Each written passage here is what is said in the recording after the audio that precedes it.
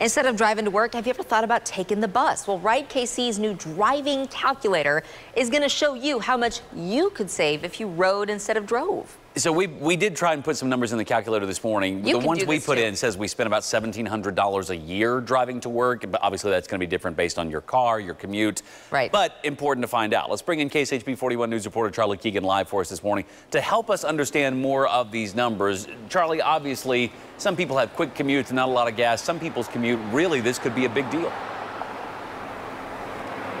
Yeah, it depends on yourself. There's no one size fits all. That driving calculator factors in a lot of different things like the price of gasoline, which is $4.49 at this gas station earlier this morning. Of course, RideKC hopes the more people that do this, the more people might think about riding the bus, like hopping on Route 63, which we're right here outside of. Of course, the bus is free, right? So I asked RideKC to take me through its driving calculator to show me that you plug in a few numbers like your car's MPG, your distance to your work, and then it actually factors in other things like insurance, maintenance costs, and then shows you how much you spend on average every year driving your car to work. And then, of course, compares that to the big fat zero of how much it would cost to ride the bus.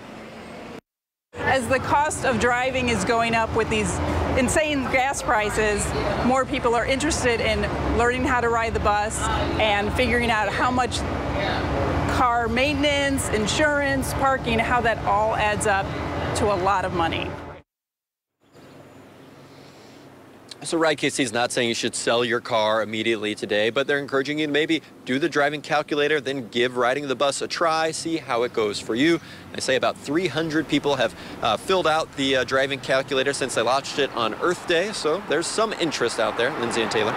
And the bus is free to ride. Yes. Can't say that enough. But Charlie, you know, you do have to wait, figure out your route, figure out the times, all that. Sacrifice some things. It's some things to figure out, right? Yes. What about the argument the bus might be less convenient?